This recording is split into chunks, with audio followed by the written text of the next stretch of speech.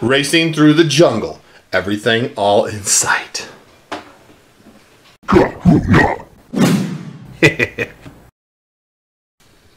The cheap price on these Eachine VR-007 goggles have been enticing to me since the day I saw these. The only problem I had with these, and the reason I didn't buy them earlier, was because of the low resolution of 480 by 272. Now, I'm used to flying with these Dominator HD2s, and these have like 800 by 600 resolution. But for the price of these, I couldn't resist. And I'm anxious to see how these actually look, because I think I'd like to recommend these for newbies to try because they're cheap price. But we got to see how good or bad they are first before I start telling people, hey, buy these goggles, because I hate to tell them to buy them and then they're terrible. So let's see what this looks like in here. This comes with 2 batteries, and oh, here's the goggle itself, and it has the antenna built in. We'll go ahead and open this up and take a look. It has the antenna built into it, and it looks like it has a single button. That's right. Oh no, there's some buttons. 3 more buttons on this side and a single button up on top. And there's a screen protector inside on the screen, which creates a little bit of bubbles. Also inside here, it comes with a little pack here. You get 2 of these 9-volt looking batteries with the power connector and a couple antennas. I'm going to open these up and we'll take a look.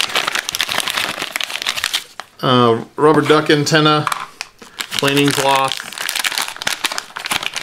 And a charger. This is the USB charger for these batteries. They have a little USB plug down here on the bottom, a little mini USB. You could use your phone charger on there to charge them up. And they both come with the little bullet plugs here to charge on your goggles, to use your goggles to power them on.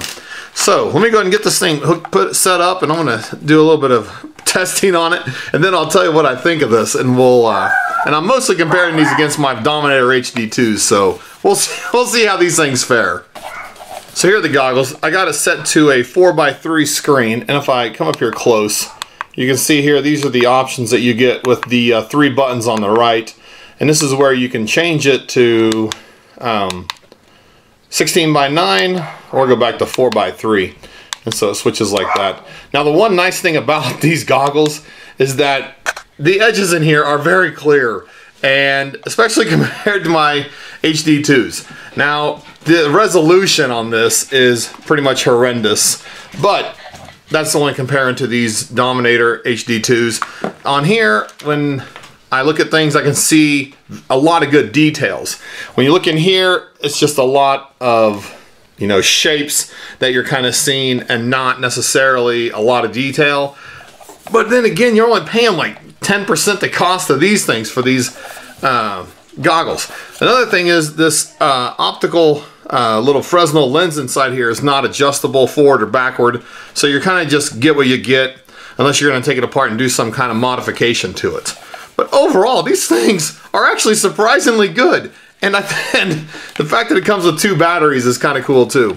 So here's this on the strap here. The battery just connects in like that onto the strap, and then it plugs into the little power connector that comes out of here. And so you only have the 1 connector. And so for goggles like this, these are actually pretty nice. They're not like the Quantums where they got the big sock over it, and then the sock turns into a strap and goes over your head. These are hard plastic.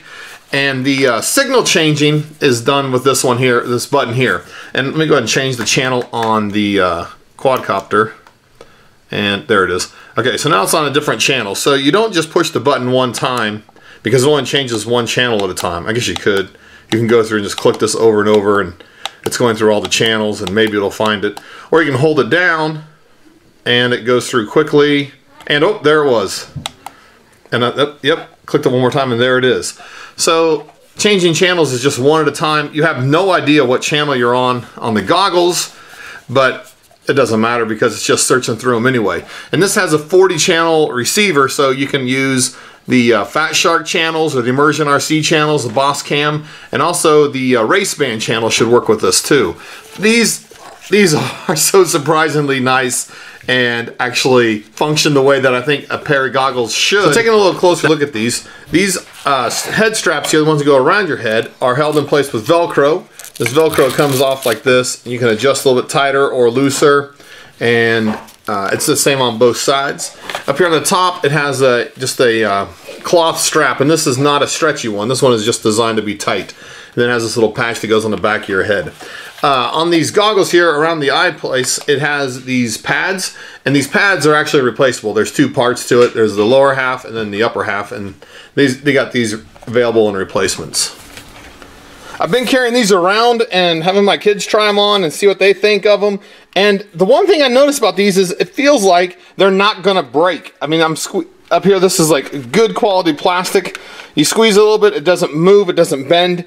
It feels like it's actually pretty high quality for, you know, as much as you're paying for it. Here I have both batteries plugged in. One's using the original USB cable and one is just using another one I had here at my house. And they're both plugged into the USB ports on my laptop and they're charging. So this is what the battery looks like. It's an 800. It's a 2S battery and it has a little charge meter here on the side. If I make this a little bit darker, let's see if we can see it. Yep, there it is. It lights up and it just helps you figure out how full your battery is before you start using it. It is horribly windy, but I'm gonna go ahead and try to fly FPV anyway. This is the quadcopter I'm gonna be flying. This is my LS210, has 50-30 props on it. I'll be flying with a 3S battery, and we'll see how this actually does. Now, since the goggles don't record, I won't be able to show you any onboard footage, but I'll give you some ideas of what I think of these after I'm finished.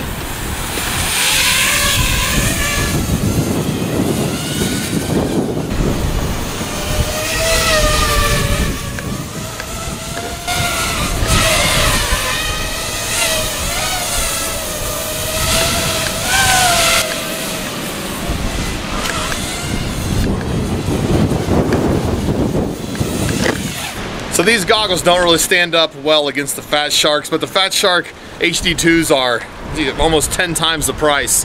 And the resolution in here is fair. It would take a little bit of getting used to fly with the low resolution. Seeing obstacles like tree branches was a little bit more tough.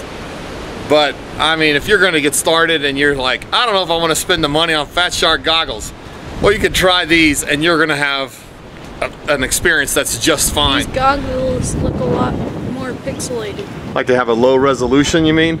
Yep. These goggles are very, very flyable. And having the buttons out here makes them easy to navigate the screens. The middle one is the menu, and one of these is up and one of them is down or forward and backward. This button up here, all it does is changes the frequency that your goggles are receiving on. But these goggles are extremely nice. They're tough enough that you can toss them in your car and not have to worry about them getting broken. They're gonna take, if you drop a quadcopter on here, it's gonna take it like a champ. It's not gonna cause any damage to it.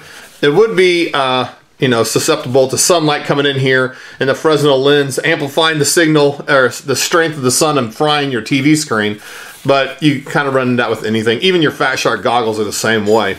But these goggles, like I said, they're cheap enough that you can get started, and they are great fly-along goggles later if you upgrade to something better. The only problem with them is the resolution is kind of low, but for the cost and the price that you're paying for them, it's almost a no-brainer to even start with these. If you buy a pair of these, you're going to easily be able to get your money back out of them. Somebody would probably be glad to buy these from you. They won't have to wait till they ship. They'll just have it right away, and I don't know. You'll probably be able to get your money back if you decide you don't like these. The fact that it comes with 2 batteries is nice. They're only 800 mAh each, but you know, you got 2 of them, so you'll be all right. You can also bring along an extra 2S battery with an adapter, a bullet plug adapter, and you can plug it into this and run it, you know, just fine through here too.